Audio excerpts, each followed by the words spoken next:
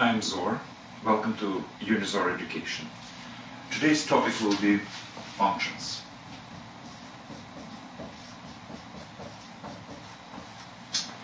There are different definitions, certain principles which I would like to explain today very briefly, because it's really very, very complex subject. Okay, what is a function? Philosophically, generally speaking, function is certain dependency between something and something. So, to be a little bit more precise, let's imagine that you have two sets, absolutely abstract sets. One set and another set. We will call this one domain,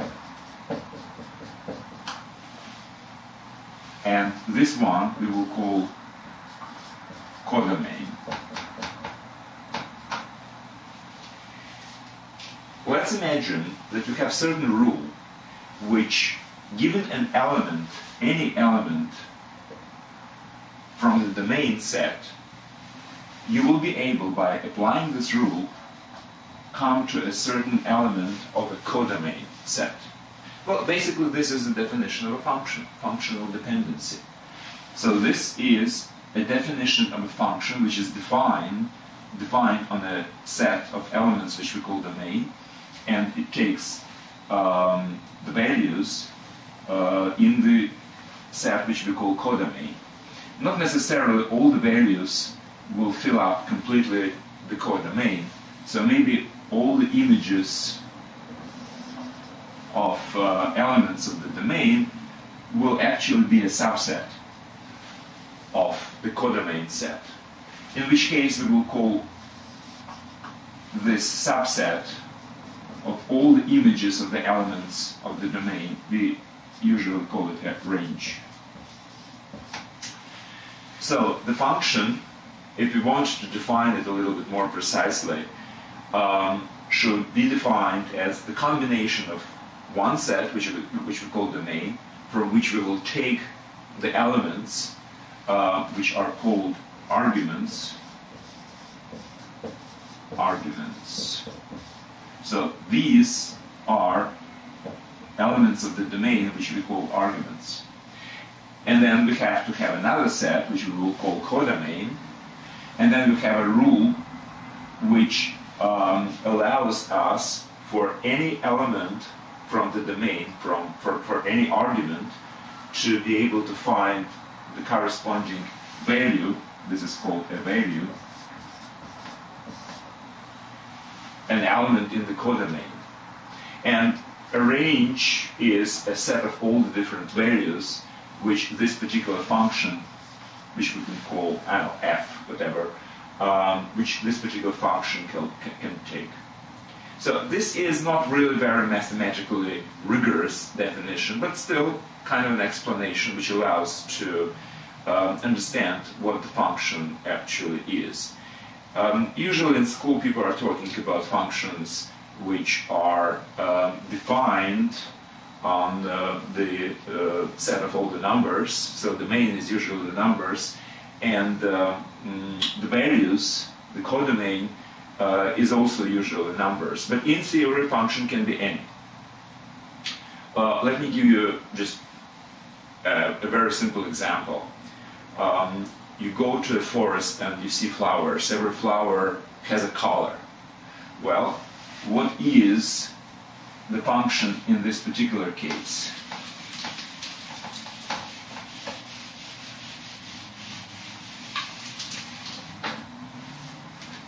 Domain is a set of all flowers,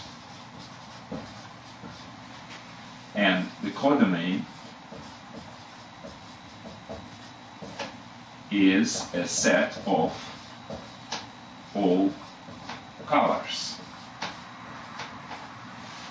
Well, obviously, not necessarily the color of all the flowers you see somewhere in the forest or wherever you go would fill up completely all the spectrum of all the colors. So the range can be a little bit smaller. For instance, you see only red flowers. Then the range will be all the variations of red, and the blue ones are not really in the range.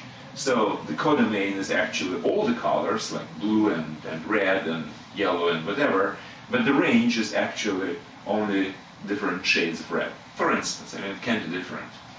Okay, what other functions can be defined in this particular set? Well, we can have a different function which is defined in the same domain, which means elements of this domain, flowers, will still be arguments, but the function itself will be, let's say, size of a flower, whatever the size might be. I mean, bigger, smaller, measured in millimeters, centimeters, inches, doesn't matter. So, in this case, again, domain is a set of flowers. And what is our codomain? Well, that's basically all the different numbers. If you measure in, let's say, centimeters, then from tiny flowers of fractions of centimeters to maybe gigantic flowers. I think the biggest flower can be like a meter, I don't know, 2 meters, no more than that probably. So this will be the range. So the codomain will be all the numbers, but the range, all the real sizes which flowers can really have, is definitely smaller than this. Let's say it's numbers from 0 to 200 centimeters. There are actually some other functions which might be defined on the set of flowers, like shape of leaves. I don't know what kind of shapes can be, but all the different kinds of shapes can definitely be defined here. And where this flower is growing, for instance, the continent, or the temperature this flower is usually comfortable with. So there are many different characteristics which we can talk about as functional dependencies between the flower and something. And now we are approaching a very interesting point. If I will tell you only that the color of a flower is, let's say, red, does it define the flower itself? No, there are many different flowers which are red.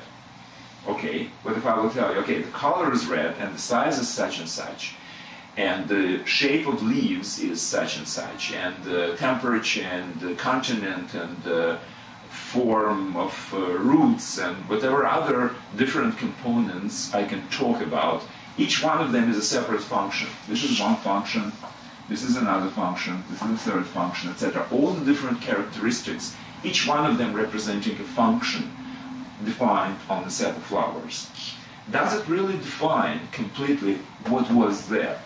Well, as you see, we have to really go from value to the argument of the function, or maybe value of many different functions defined on the same argument, and try to determine what was the argument which produced these values. So basically, as you see, we have a different concept here. We have a concept of inverse function.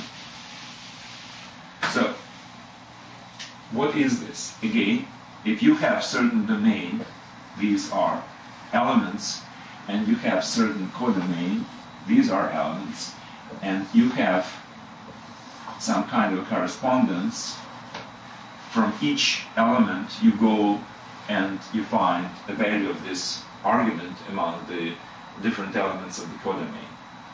If you can define absolutely deterministically, knowing the value, you can actually go back and find the argument. Well, what is this? This is another function, actually, which has codomain as an argument and domain as the value. So, one function is defined from here to there. This is argument, this is value. And another function is from the value back to the argument. Is it always possible to find this other function, which is called, by the way, inverse? Well, not necessarily. If I have something like I just have drawn here, then yes, it's obvious that for each element of the codomain, I can find, by following this line backwards, I can find what the argument was, and that would be the value of the inverse function. But what if situation is like this? What if the same element of the codomain, the same value, can be derived by applying the function to two different elements of the domain? In our example with a flower, what if there are two different flowers which have exactly the same color? As you see, color does not define flower completely. Okay, so inverse function is not always defined properly. Or, I mean, it's not defined at all in certain cases. But in some cases, it is actually defined. Obviously, in school mathematics, we usually deal with functions which are which have domain and numeric, all the different numbers, and the codomain and range of the function, always the numbers. And among these numerical functions, there are many which really have something like one-to-one correspondence between the arguments and the values, so you can always go backwards from the value back to the function to find what was exactly the inverse function. Well, a typical example is if a function is described as a formula, when this is an argument and this is the value, and you have to just multiply the argument by itself 3 times to the power of 3, then obviously there is an inverse function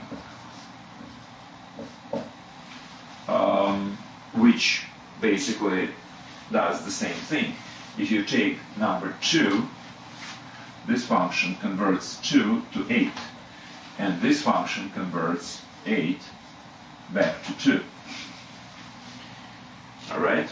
So maybe I'm jumping a little bit ahead. I didn't really talk about powers and roots, etc. But in general, I'm sure people who went through normal school mathematics know what I'm talking about here. So in this particular case, function y equals x to the 3rd degree is reversible or inversible.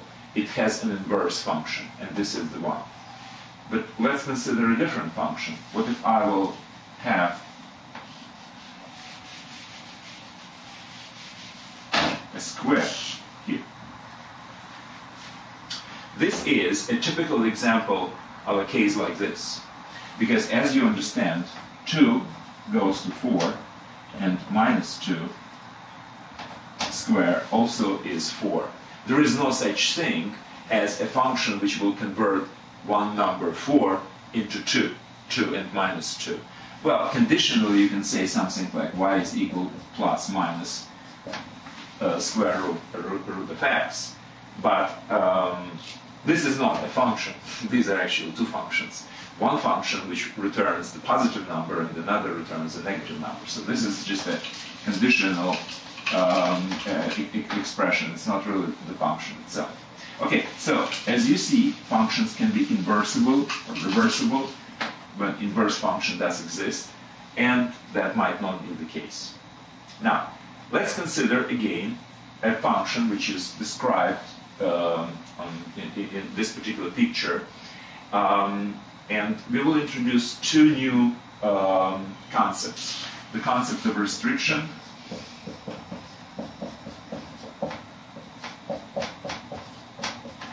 and expansion or extension.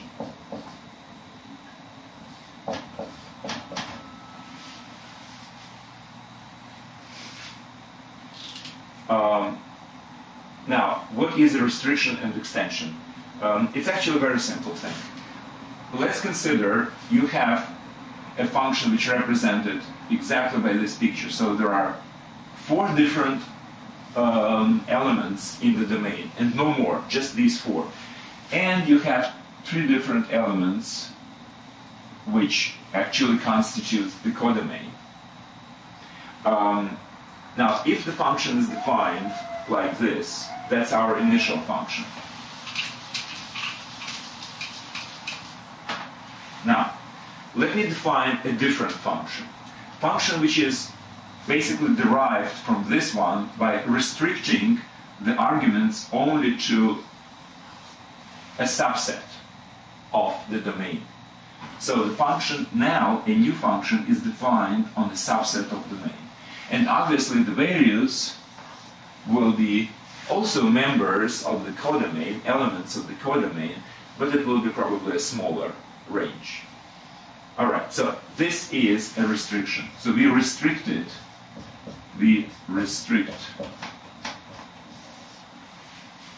our function to a subset of a domain. So a new function, now why is it a new function? Because we have a completely different domain and completely different codomain. Because the subset now of original domain, which is a different set, is a domain of a new function. So if it has a new domain, it's a new function. But this new function definitely is related to the original because the domain is a subset. Now, what if we have the other way around? So instead of restricting our function to a subset of a domain, let's assume that initially we have only the function which is defined on this subset, and the values are here, if it's defined initially, original function. And now we have complemented this function, we have expanded it, we expand. We expand the function towards a bigger domain. So if function was defined here, and these are the values, but now we are considering a new function which is defined in a bigger set, which is a superset of our original set. And obviously, a new range will be a superset of our original range. Now, this function is called extension. Just the terminology, no big deal actually about it. All right, what else about the functions? Quite frankly, if function is not numerical, which most of functions which we are studying in mathematics are, if function is not numerical, there's not really too much we can talk about. It's more like philosophy and other subjects.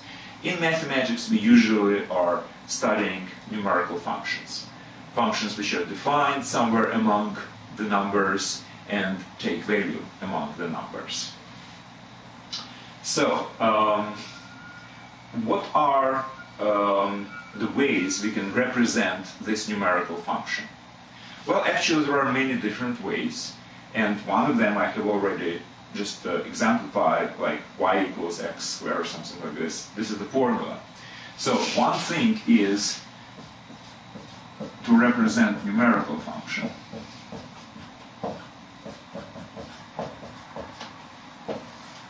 Is formula. Here is an interesting point. Formula is something which allows to describe the function quite generally, actually. If you have a formula y equals to x squared, well, does it define the function? Well, yes and no. In general, we can say yes, because, well, just take any number, square it, and you will get another number. So from argument, you get to the value of this function using certain rules of algebra. More precisely, you really have to talk about domain and codomain, or range of the function. What can be squared? If I will tell you that, let's consider the function which is defined only on a set of natural numbers, 1, 2, 3, 4, 5, etc. So if domain is natural numbers, what will be the range? Well, range also will be natural numbers, but all of them? No, not all of them. Obviously, the range is something like 1, 4, 9, 16, etc. squares. So if you have domain 1, 2, 3, 4, etc., then your range will be 1, 4, 9, 16, etc. So, basically you have to specify not only the formula, but also what's the domain. Range is not really necessary to specify because you can always find out what's the range by substituting these numbers into the formula. So this function, which is defined on a set of natural numbers, is different from the function which is described by the same formula, but which is defined on a set of, let's say, rational numbers. Why? Because it's a different domain. If it's a different domain, it's a different function. Function is the combination of three things: the domain, the codomain, and the rule which corresponds a domain, point, or element to the codomain.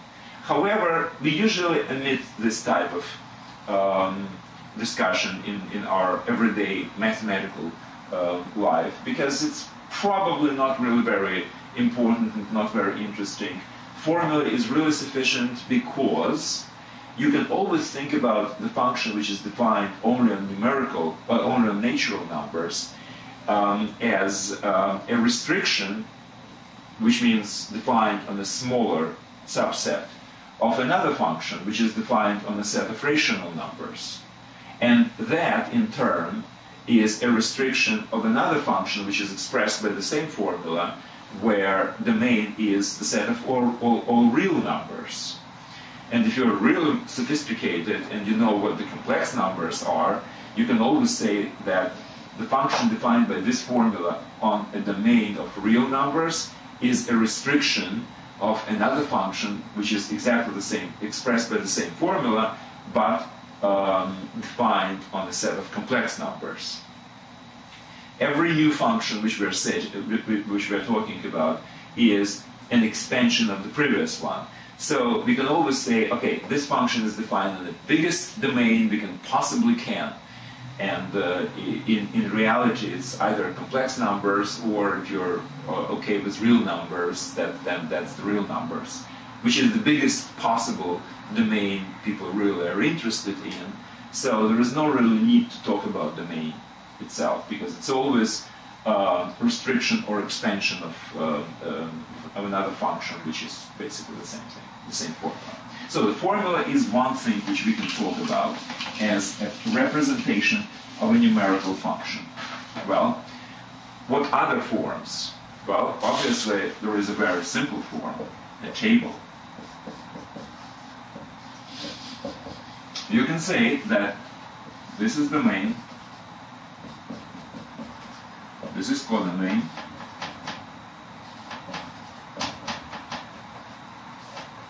and you can say that domain is numbers 1.5, in which case the function is 3.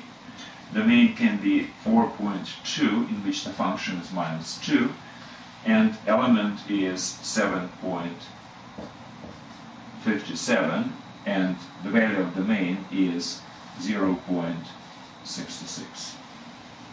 Okay, is this a function? Yes, absolutely.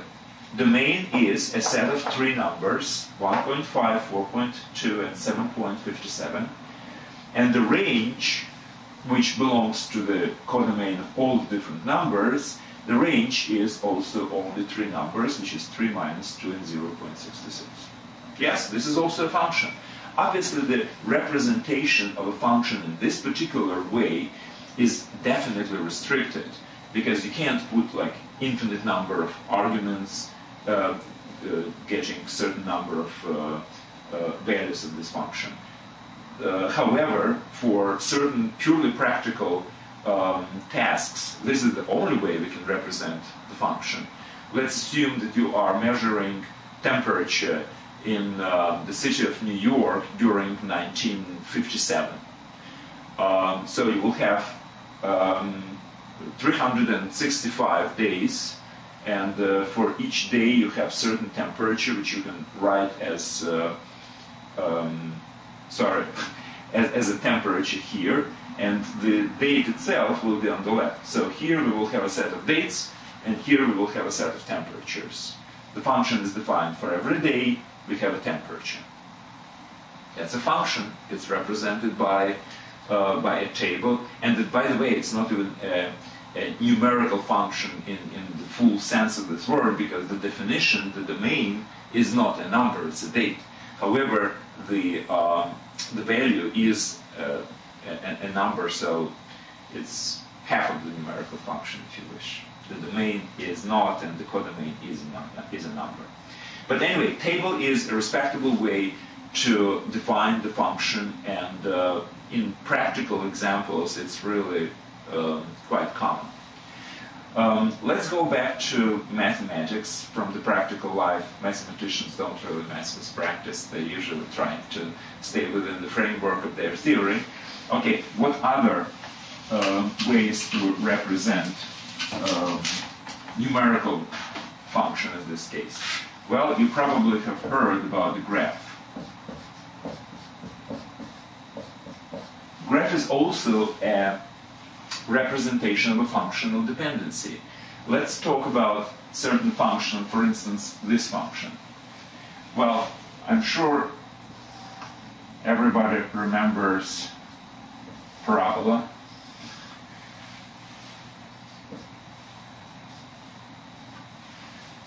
So this is a graphical representation of this function. How can we use this particular graph? Very simply. If you have number 1 here, you go up perpendicularly and then go to the left, and you found 1. If you go here 2, you go up and then left, and you find 4. So for every number, if you want to know what's the square of this number, what's the value of this function, you actually find a point on the x-axis which corresponds to the argument, then go up perpendicularly, go left, and find what's the value on the y-axis. So this is the rule. For every point on the x-axis which represents a number, obviously, you can find, using this procedure, what's the value of the function, which means the function is defined. That's it. All right, so that's all about the graphical representation, which we will definitely spend a little bit more time some other day, just drawing different graphs for different functions. So you have at least these 3 different representations which mathematicians might use for describing this functional dependency between domain and codomain, between argument and value. Here is another interesting way to consider functions, which is maybe a little bit higher in the mathematical level than usually people learn at school. However, it's a very simple concept, so I'll just try to explain it here. So let's say you have certain domain here, and you have a function which, for every argument, gives you some kind of value of this function. So this is the main, and this is codomain. All right, great. Now, let's consider a different function. Let's call this function f. Let's consider a different function. For instance, we have another function which has this set, which is a codomain for the first function f, as a domain, and then goes further into a different. So this now becomes a domain for function g, and this becomes codomain for it. So from this element of the original domain, well, let's forget about domains and codomains. Let's call it a, b, and c. That would be easier. So there is a function f which is defined as a function from a to b. So every element of a has certain image, certain value in b. And then there is a function g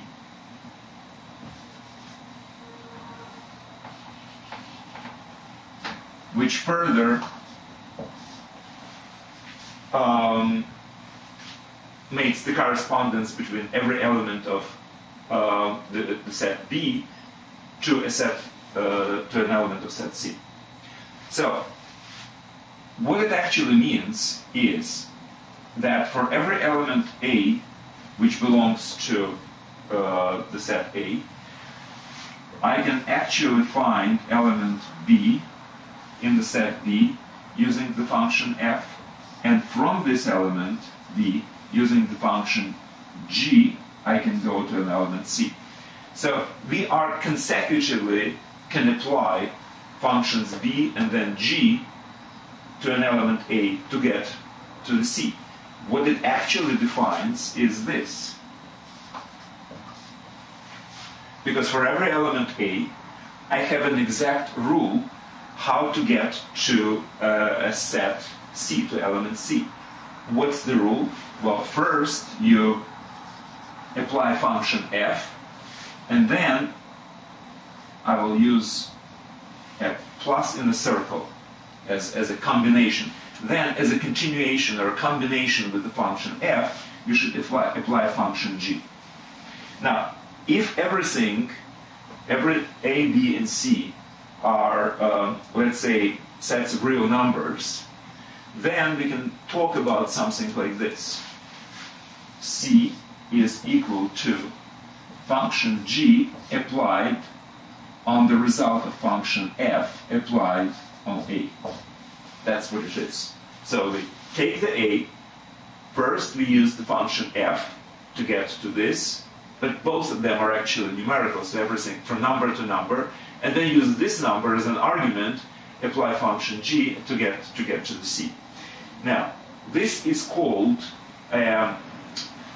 the combination of these two functions is called a composition. In theory, it is actually very much close to multiplication because you're consecutively applying one after another, as you're multiplying one number by another and then by another. So if you consider a set of all the different functions which are defined, all of them are defined, let's say, on a set of real numbers, then you can talk about this multiplication of the functions. It's a little bit higher concept, and it relates to functional analysis, etc., which people are usually learning in colleges. But in theory, you understand that there is something which is a composition of two functions, which really gives you another function. So it's kind of an operation between two functions. Two functions can be really operated upon. Like two numbers can be multiplied, and the third number you will get as a result. Two functions, if they are properly defined, like one of them is having the range where the second one has a domain. If they're properly defined, then you can consider the operation of composition in a way similar to multiplication of numbers. So that's another concept which I wanted to talk about. So basically that completes the general introduction to what functions actually are. And what we will do in algebra, for instance, that's what people do in algebra. They're learning different functions and how they are really represented by using formulas, graphs, what kind of functions exist, etc. So you can say that maybe the whole algebra as a subject is studying the different functions. Well, that's it for today. Thank you very much.